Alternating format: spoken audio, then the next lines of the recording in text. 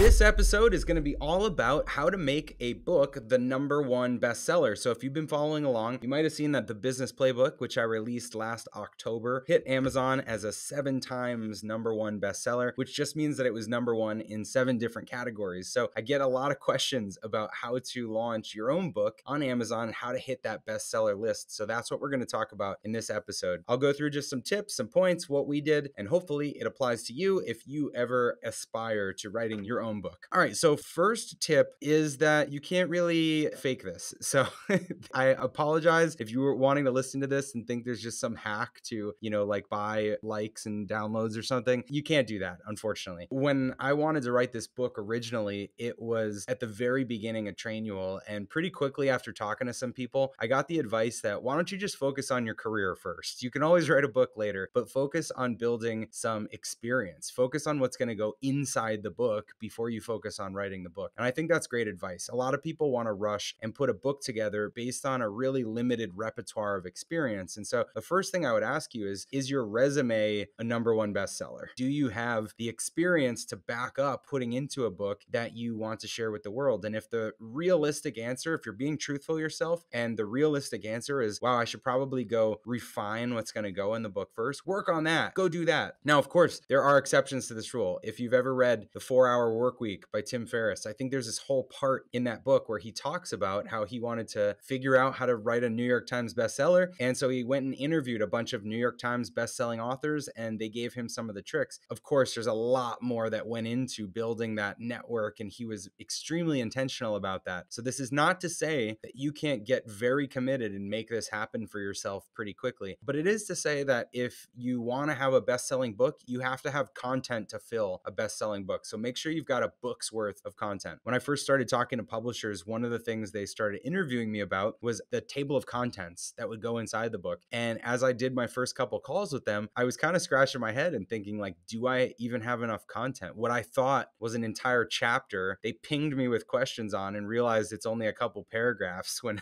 it's all flushed out. So make sure you've got a ton of content to go into the book. That is my first piece of advice. So part of building a successful book launch is also building an audience that you're going to launch the book to, because you can't just expect that your book shows up on the front page of Amazon or something and every single person buys it. You have to have some early fans, some people that are supporters that want to get copies and that can kind of teach the algorithm that, hey, there's something going on with this book over here. So a long time ago, I read this awesome book called Platform by Michael Hyatt. I really recommend it. Great book. What it taught me is that if you want to launch anything, if you want to launch a business, if you want to launch a book, anything to be successful, a new product, a new service, you have to have the platform, the audience to launch it. And so that book talked all about how artists and entrepreneurs and people that have these great launches, how do they do that? I'd recommend looking into that book. What you need to do is start to build a list of your own. It could be your customer list. It could be a lead list that you have. It could be a list of just the types of organizations that might like your content that you're putting out. It could be people that you find on LinkedIn, and your list could be followers on LinkedIn. It could be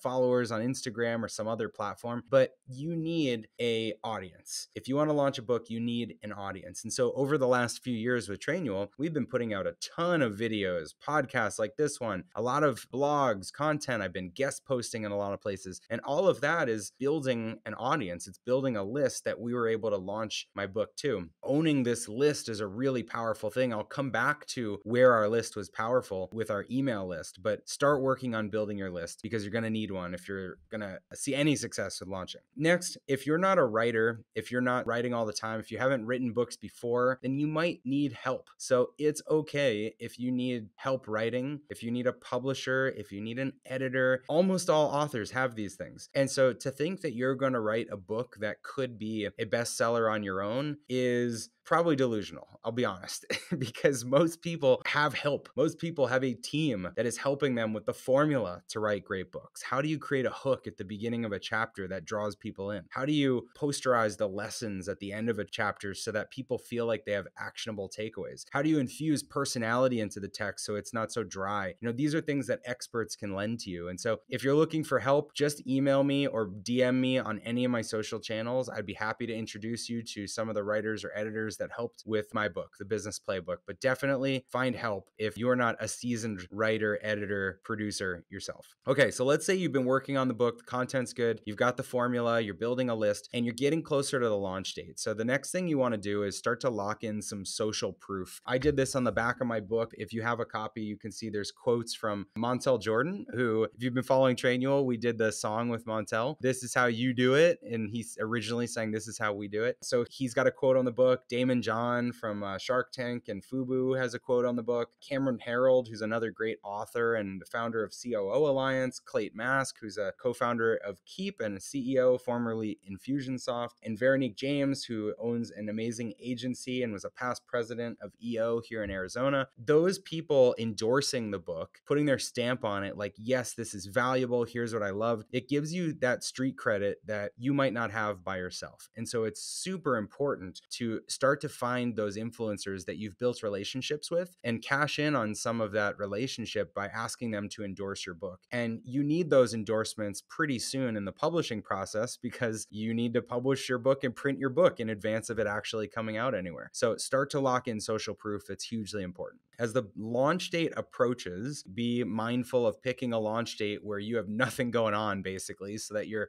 100% job that week is to promote your book. So as the launch date approaches, you want to start to ping the rest of your network, friends, family, employees, any other influencers that you know, and say, hey, my book's coming on this date. When it comes out, will you help me promote it? Will you post about it on your social media? Will you email your list? Will you tell people? Will you leave me a review? All of those things are crucially important because, like I said at the beginning, you can't just expect that your book comes up on the homepage and just starts to sell off the shelves. Your sales rely on teaching Amazon or teaching any other platform that, hey, there's some activity going on here. We should give it more exposure because people are buying this thing. And in a big way, that relies on your ability to get people there initially. So let those influencers and early people know, put the date on their calendars, help you out when it launches. All right, let's fast forward to launch date. When you're launching your book, the categories that you launch this book on are really important because you want to pick categories or subcategories that are the most relevant to the content in the book. And Amazon has a ton of categories, so you can be diligent and do some research and figure out where your book fits among the other books on there. But picking the categories gives you the best chance of being a #1 bestseller in those categories if you're doing it right. And so for Trainual, there was the small business entrepreneurship categories for my book. There was the technical writing and instructional kind of design categories. And so we came at it from a few different angles, and we're fortunate when we hit #1 on 7 of these different categories. But do the same kind of research and figure out what's right for you.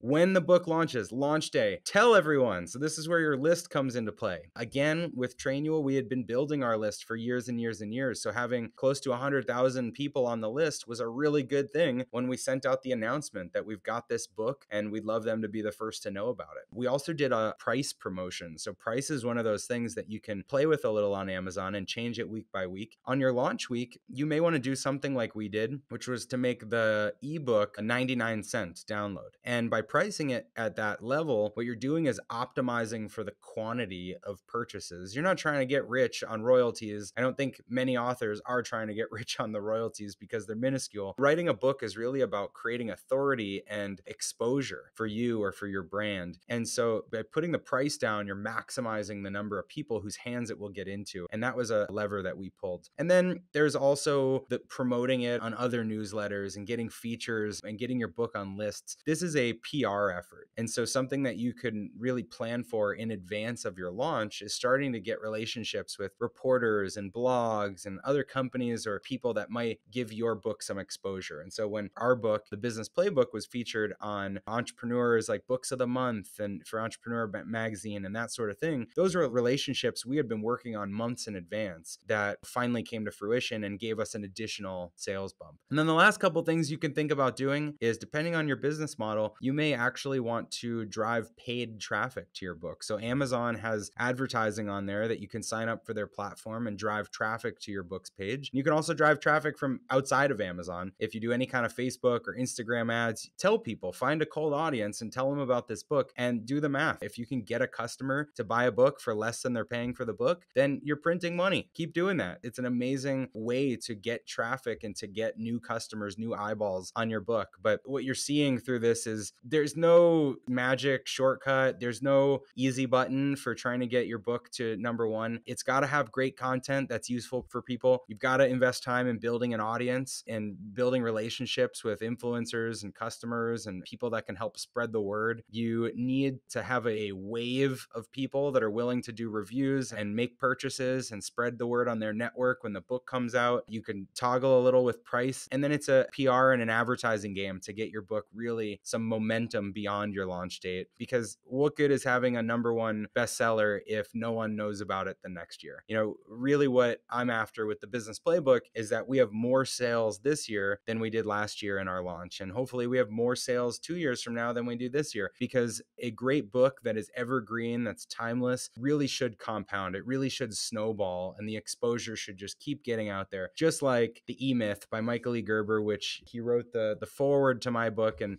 50 years after writing the original copy of The E-Myth, it's still on all those top lists. So I think that's something we can all aspire to. And if you are working on your number one bestseller, let me know if any of these tips were useful. Just send me a message on Instagram, on LinkedIn. Can't wait to hear from you.